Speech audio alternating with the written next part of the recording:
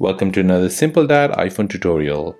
In this video, I'll show you how to reset your RAM on your iPhone 14 Plus. Just a reminder, at the end of this video, I would appreciate if you can let me know if this video is helpful or not.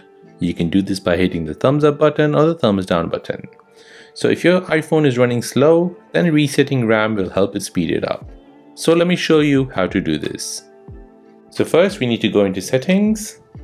Then you want to scroll down and go into accessibility. Here you want to tap on touch. And now you want to enable assistive touch. So tap on it and go ahead and enable this assistive touch. You should see this circle here, which appears on screen.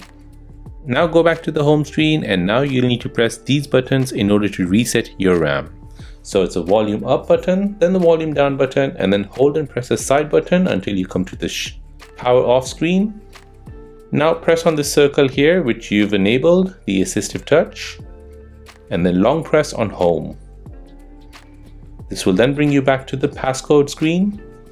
Enter in your passcode, and then that should basically reset your RAM for your iPhone 14 Plus. And that is how to reset RAM on your iPhone 14 Plus. If this video was helpful, then please subscribe to see more videos like this. If you have any other questions, then please do let me know in the comment section down below. Thanks for watching and see you in the next one.